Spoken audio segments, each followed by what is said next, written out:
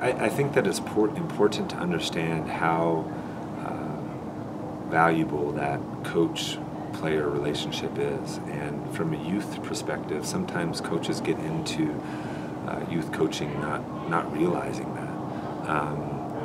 You have circumstances where, the basketball practice or the soccer practice is that 1.5 hours of the day maybe where the kid can get out of a potentially negative home environment and learn some positive things. The coach can be there when the player, and we had this occur recently, a player learns that one of their parents has terminal cancer, and you need to be prepared for the fact that there's a lot of personal issues that are going to arise.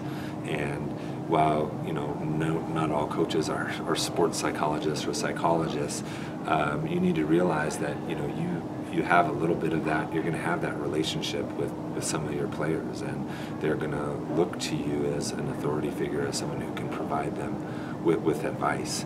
And while that's not generally why coaches sign up to start coaching, it certainly is an element that youth coaches need to be prepared for.